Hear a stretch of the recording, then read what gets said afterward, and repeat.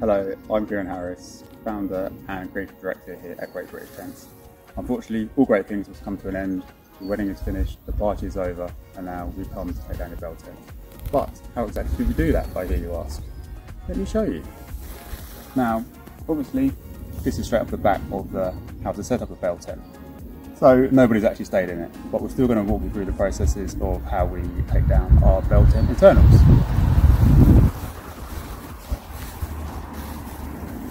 So what I like to do first is just get all the ornaments onto the table, ready to get packed away. Straight into the crates. So crate is going to be upright, ready for the bits to go in that. As I mentioned in the following video, I know that all my bags and stuff are going to be in here, so they can come out straight away. So all ornaments, as neatly as possible, packed away into the upright crate. Test light still works, goes in the crate. If it doesn't, goes separately to get it swapped over at a later date.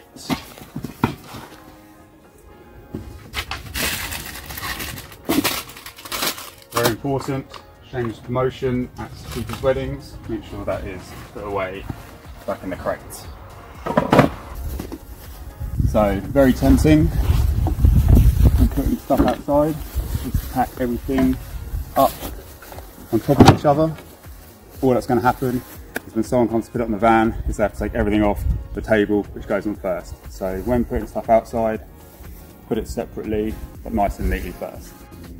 Grab your broom, sweep all the stuff off the rug onto your ground sheet so it's nice and clean, ready for the next guest.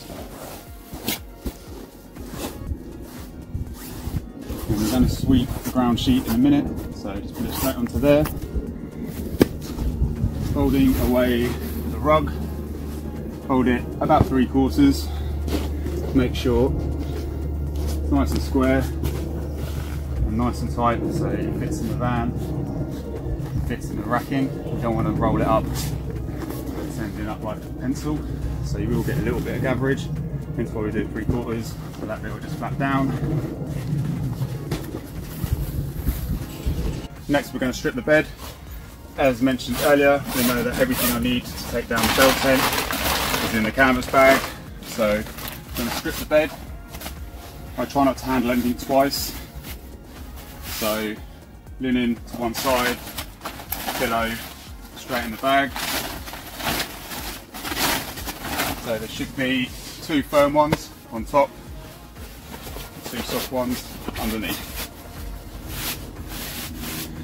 So the linen gets professionally laundered, so that is all just going to get put into a big Amazon bag, as I call them, and taken to the laundrettes after the job. As mentioned earlier, no one's actually slept in this tent, it's just an example. So I'm going to fold it up neatly at the end of this and use it tomorrow.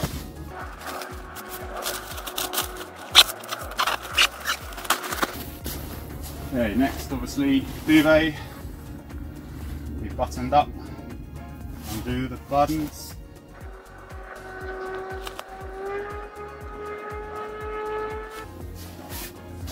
So as mentioned, try just to, by handling something, I just want to put it away straight away.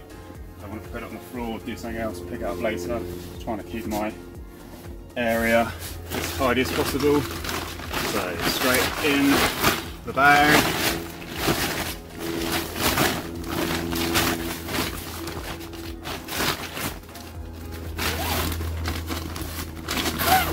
Neatly placed outside, well hopefully someone will be loading into the van.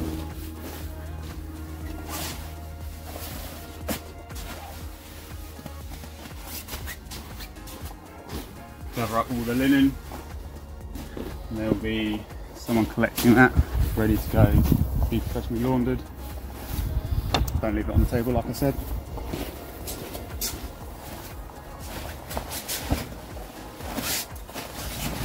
So big bulky stuff tends to go on the van first, which is usually the last thing to come out. So again, it's not dumping loads of stuff on top of it. So JB bed, mattress comes off the top, underneath the feet close in, lock that in.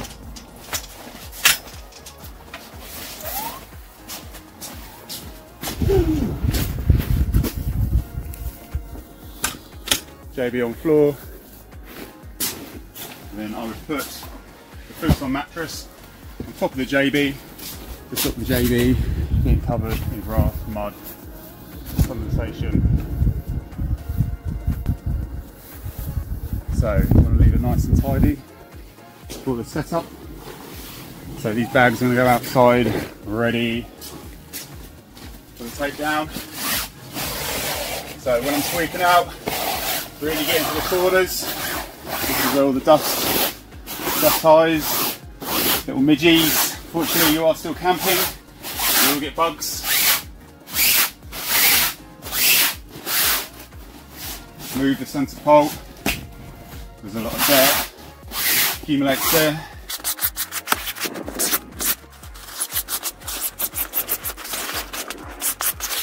The internals are out. Now we're going to take down the externals. So bunting comes down first. Don't worry about trying to get all that straight, because all that happens it's going to blow around in the wind anyway. But we do want to keep the bunting flat and as straight as possible. On the setup, you should have 2 pegs left, so you can put that away straight away. Lovingly placed on floor.